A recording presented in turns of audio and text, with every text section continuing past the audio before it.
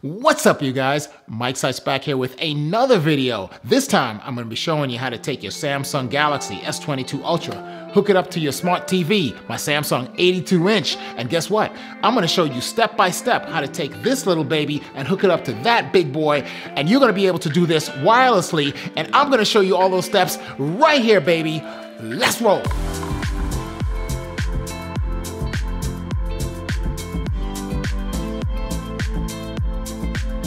Now, before we get into this whole thing, let me tell you a few things about DeX. You see, DeX is a software in its own developed by Samsung.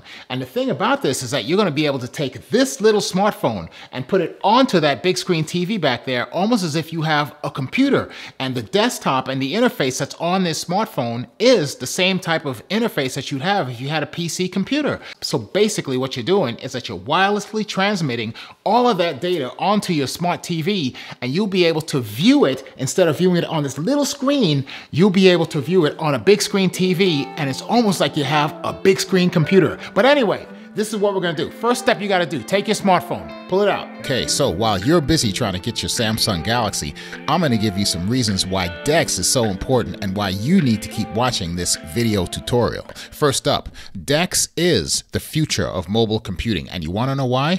That's because now you'll be able to wirelessly connect a Bluetooth keyboard, Bluetooth mouse to your Samsung Galaxy S22 Ultra, but guess what? If you don't have any of those peripheral devices, or if you simply just can't use those, you'll be able to use the built-in trackpad on your Samsung Galaxy S22 Ultra and then control the mouse pointer on your big screen TV just like you would on an ordinary computer. Now, how's that? So let's get set up with wireless DeX and take this step by step. First up, go find that TV remote and get into your wireless network settings. And if your TV is unable to connect to Wi-Fi, or your model is not in the list that I have in my description, then you might need to get smart and throw that thing out the window. But just to give you an example of how you can connect your TV to Wi-Fi, you see at the bottom left, I can go to my cogwheels where it says settings. And if I select that, then another window will open up, and you see on the third one down, that little wrench tool with the word general right next to it?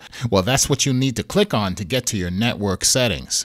Let's move on to step number 2, connecting your smartphone to your Wi-Fi. Now, this is a very important step too, because both the Wi-Fi on your smartphone and your TV have to match. If they don't, then you just might have a problem connecting to DeX, and then you'll have to pull all the hair out of your head just like I did. But if you really want to pull something, go ahead and pull down your screen twice and then flip it over to the left. Now you're going to see DeX right there. You're already connected to Wi-Fi, so now all you have to do is to turn DeX on by pressing it, and almost immediately DeX is going to start looking for every smart TV in the area, including your next door neighbors. I'm going to laugh at him next time I see him. I did not know he had a Roku TV. But you can go ahead and get any TV you want. Promise, I won't laugh at you. Another way you can activate DeX is simply by going to your settings, look for advanced features. Once you touch on advanced features, then you will see Samsung DeX is showing you whether it's on or off. You see, mine's currently off right now. I'm going to prove that because I just touched on it. And if you could see that, it's telling you that you can connect wirelessly to your TV or PC, or if you have wired connection, HDMI or USB. And tapping that little button on the right just got me into my Samsung TV. And as you can see, all I need to do is hit the Start Now button, and I can go ahead and connect to my Samsung TV here. And look, my neighbor's Roku TV just came up. I'm still laughing.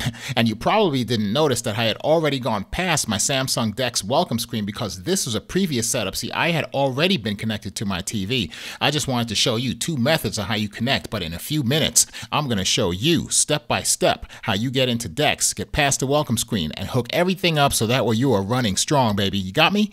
So you can see now that I got my TV on, right? I'm going to check my network settings to make sure that I'm on the right settings. And oops, guess what I just thought about? Your connection speed, 2.4 gigahertz or 5 gigahertz. Which one should you use? Do you know? Well, I know that's going to be a question popping up, right? So don't worry about it, because I already got your back on this one. And I tested both frequencies, 2.4 and 5 gigahertz, and I did not have a connection issue, and they both connected very quickly. And if you guys want to have my back now, well, go ahead, hit that like and subscribe button, because you guys already know I'm going to have some more videos coming for you, right?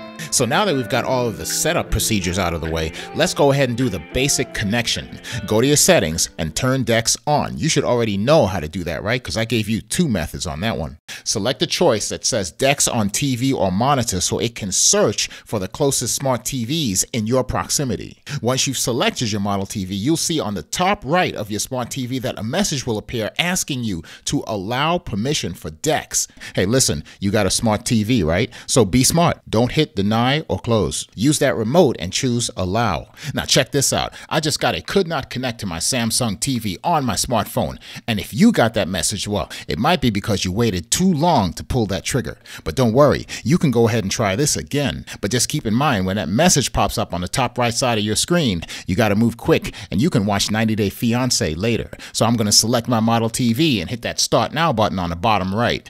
And that will take you into the Samsung DeX welcome screen. Now, there are a couple of things here that you might want to pay attention to, all right? I won't read it now, but you can read it later. And concisely, they just want to tell you some things about the temperature changes in your device when you're using DeX, you know, stuff like that. But the most important thing is that I hit that orange start button at the very bottom. And guess what? My Samsung DeX is starting up on my smart TV and the interface is already up too. And at the same time, my smartphone is giving me an option that I'll be able to open up my touchpad. And all you have to do is just touch OK. But before you do that, pay attention to what it just said. At the bottom left of your smartphone, you're going to be able to see that there's a little touchpad icon. Now, just simply choosing OK here is not going to activate the mouse pointer. What you have to do is go down to the very bottom left and select the little touchpad icon. Just touch on it. And that will activate the on-screen touchpad on your Galaxy S22 Ultra. Now, pay attention. There is no visible mouse pointer on my smart TV, but that won't appear until I actually touch the screen. Do you see what I just did? And I'm also giving you a clue on the latency of the movements, right?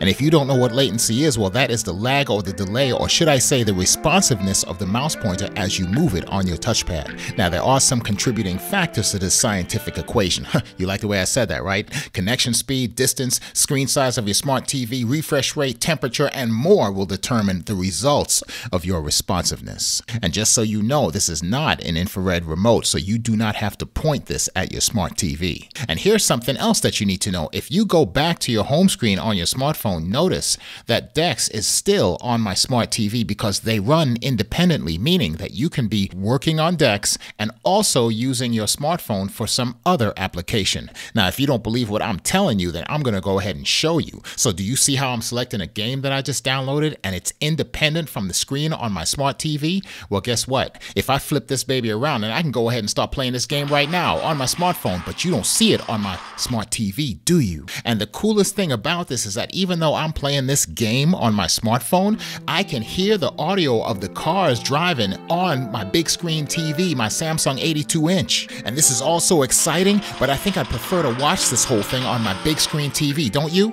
So here's what you got to do. Go ahead and open up your touchpad. You already know how to do that, right? And then from here, what you want to do is open up the game within DeX on your smart TV and move your mouse pointer all the way to the bottom left where you see the little settings icon, right? Go ahead and touch it. Once you tap on your screen, then it's going to open up all of the applications that are currently on your S22 Ultra right now. And you should know exactly what to do here just simply by touching on your touchpad and moving the mouse over to the application that you want to open. In this case, it's going to be that game, right? But before we do that, let's get into a quick tutorial on the touchpad gestures for your Samsung DeX. Now, this whole thing can go pretty smooth if you just understand what you're doing. See, the top one is to double tap to rotate your screen. The next one down is to double tap if you want to know about the touchpad gestures.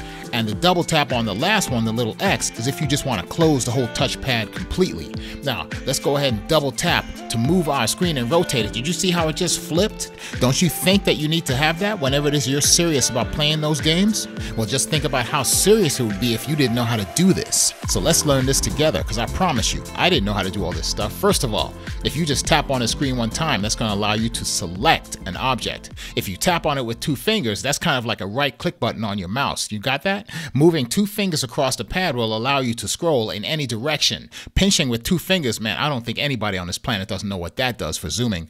Touching and holding means that you can select an object, but when you touch and hold and then move, then that object is going to move around the screen. You got me?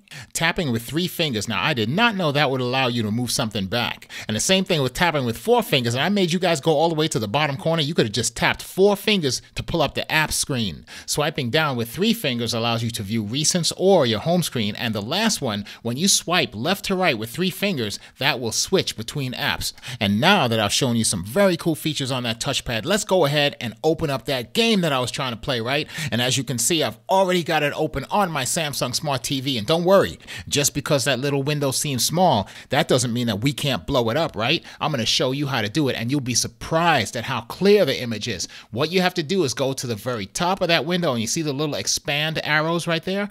Well, when you click on it, the app is going to restart in full screen mode, and you're going to be surprised at how it looks. It's super clear. I'm looking at it right now, baby. And so are you.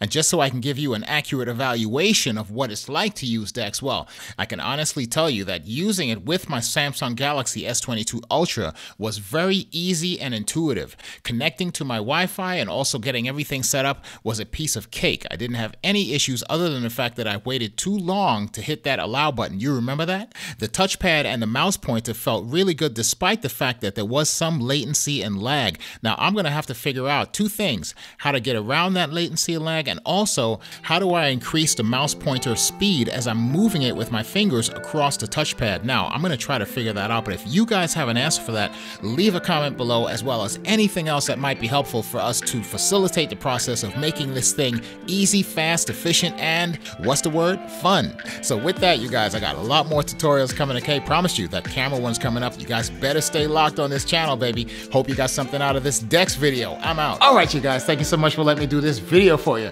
Hey, the Samsung Galaxy S22 Ultra. Beast of a smartphone, isn't it? I love it so much, right? So do you. I know that because you're watching this video. And I'm gonna have some more tutorials coming for you, okay? You guys better stay locked. Next week, I'm gonna have all the features on the camera system, so you better stay tuned, right? Got more coming for you. Until then, what we always say, baby, you live every day. You guys don't forget to shoot me a comment. Laugh beyond words, right? Hit that like button and learn, baby. Subscribe. Peace. I'll see you guys on the next one.